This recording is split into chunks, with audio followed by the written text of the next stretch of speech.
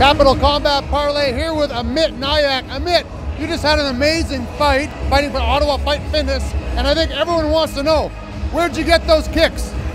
I guess I was born with them. Yeah, just a lot of practice, I guess. Yeah.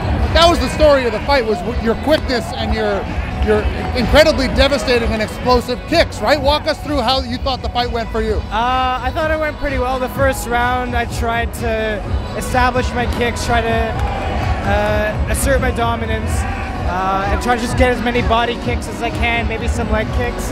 I think the second round he fought back pretty hard as well. He got me a couple times in the clinch, but I think in the end I just kept kicking and I kept going, and that's how I got it. Yeah.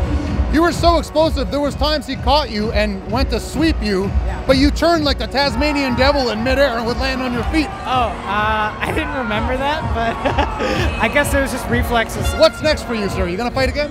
Yeah, I definitely want to fight again. There's a lot in this fight I want to improve, and there's a lot of stuff I wanted to implement. I didn't get a chance to do it, but I definitely want to go back, look back at this, improve, and do better for the next one.